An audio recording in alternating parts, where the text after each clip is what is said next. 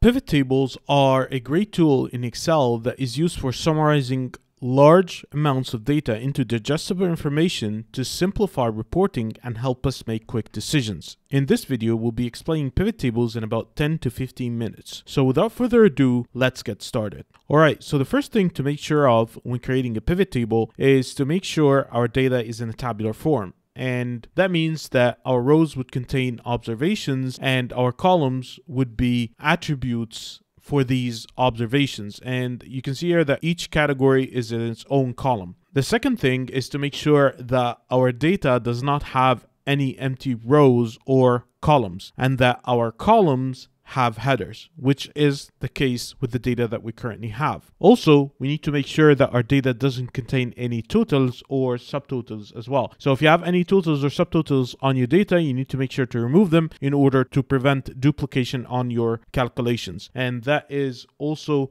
the case with our data. It doesn't contain any totals or subtotals. So our data is good to go to create a pivot table based upon. And a good practice when creating a pivot table is to create an Excel table out of your data.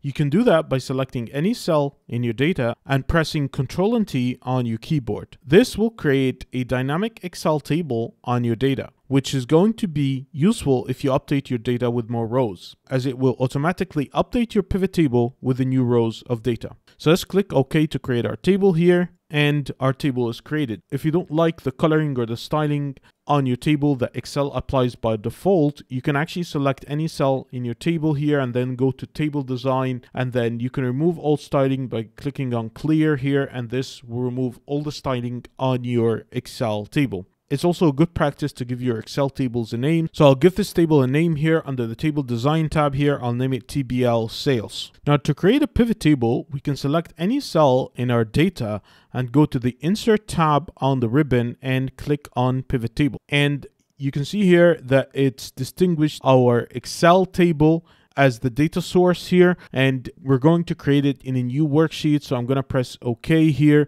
and as you can see here, our pivot table has been created. On the right, you will find the pivot table Fields pane, which will contain a list of your pivot table fields, and the pivot table fields are actually the names of the column headers on your data set. Below the Fields pane, you will find the different areas of your pivot table: the rows area, the columns area, the filters area, and the values area. And we'll speak about them later in this video. You also have some options for customizing the layout of your Fields pane. If you click on this gear icon here, you can customize how the pivot table Fields pane look. So you can have the field section and the area section stacked as is the default layout and the currently selected layout. You could also have the field section and the area section side by side like this. You could also have the field section only or the area section only in a 2x2 fashion, or you can also have the areas section only in a 1x4 layout like this. So as you can see here, you have multiple options for customizing the layout of your pivot table Fields pane.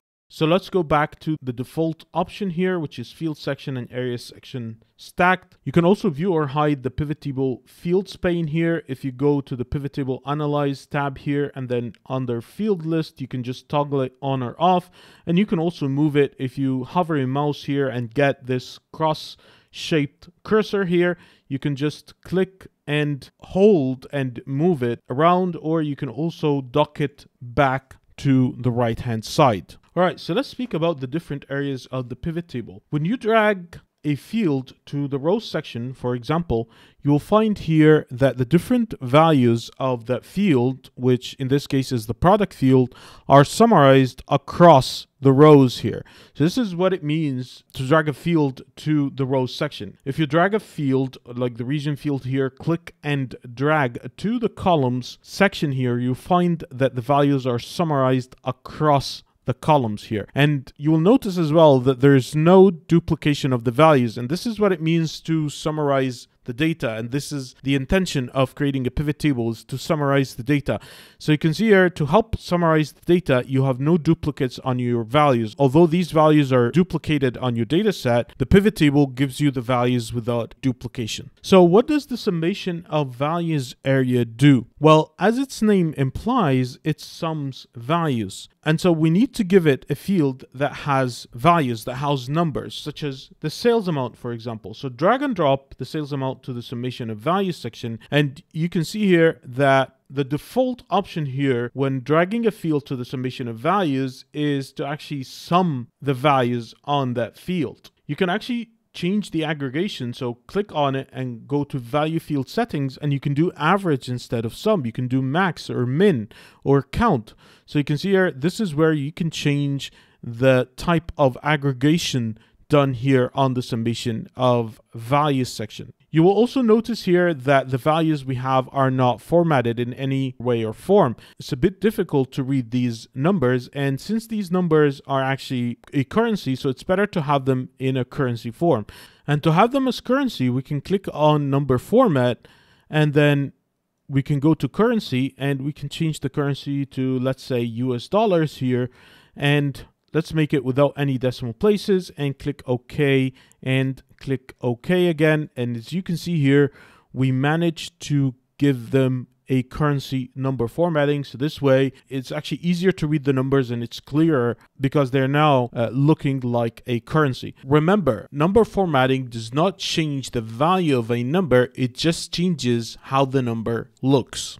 You'll also notice that we have some grand totals here. So we have some grand totals for the rows, and we have grand totals for the columns as well here. And to toggle the grand totals on or off and control them, you can just select any cell in your pivot table and then go to the design tab here on the ribbon, and here you can make the grand totals off for rows or columns, or make them on for both rows and columns, or make them on for rows only, or make them on for columns only. So this is where you can control your grand totals. You can also control your subtotals from this menu as well. All right, so we've spoken about the rows area, the columns area, and the values area. So what does the filters area do? Well, the filters area applies a filter to your pivot table before any of these values get calculated. So if we drag and drop, for example, the vendor to the filters area, you can see here that we can filter by any of our vendors here. So let's filter by CyberEdge, for example.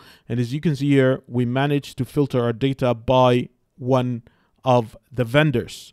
You can also select multiple items. So if you click here, you can actually select multiple vendors at the same time, and now our data is filtered by multiple items. There is also another way that creates filters for your data, and is actually a better looking way, which is to insert a slicer. So if you go here to the insert tab on the ribbon while selecting a cell in your pivot table, you click on slicer, and you can select the vendor here, for example, to insert a slicer for, and click OK. And now you have this better looking filter that acts just like adding a field to the filter section.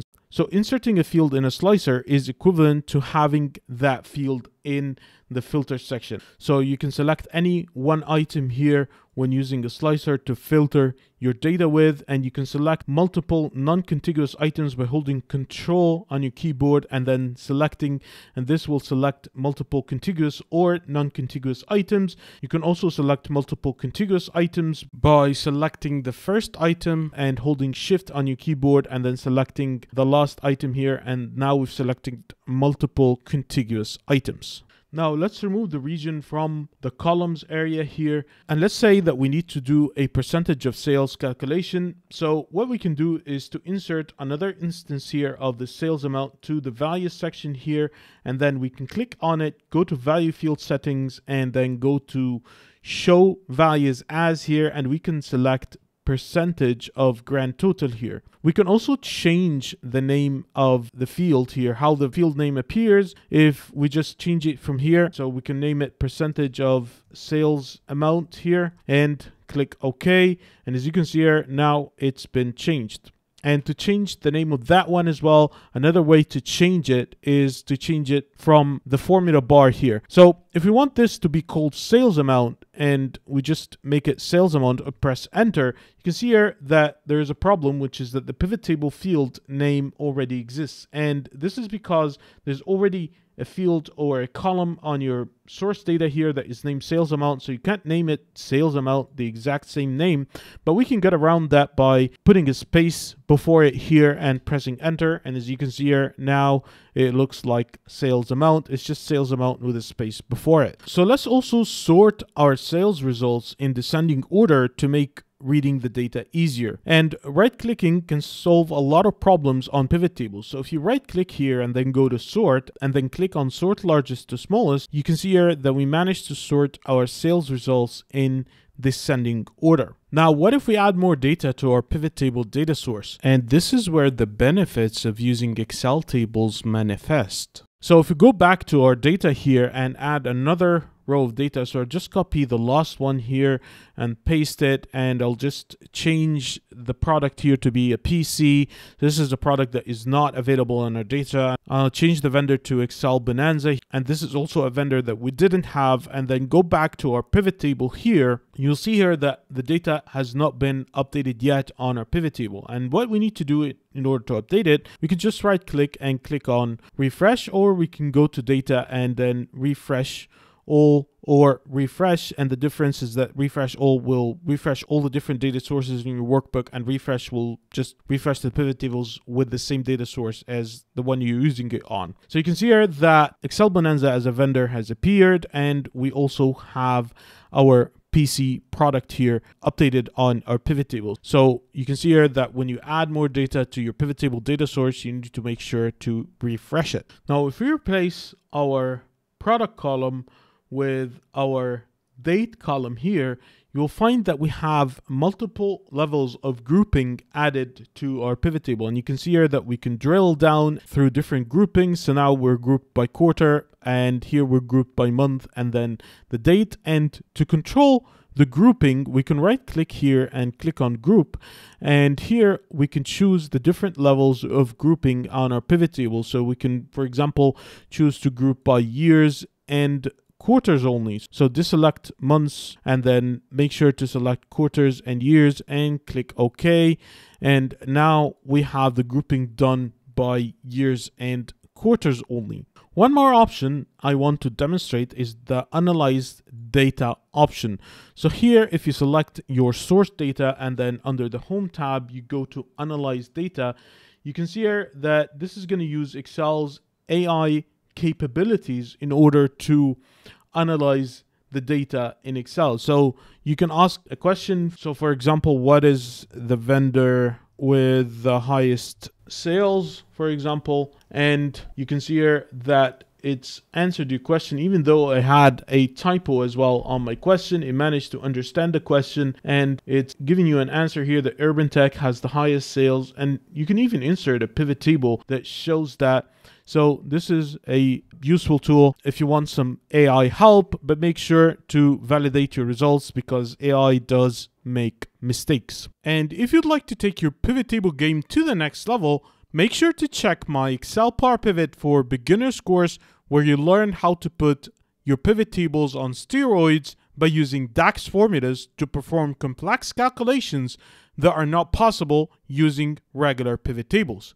I will leave you the link to the course with a special discount down below in the description.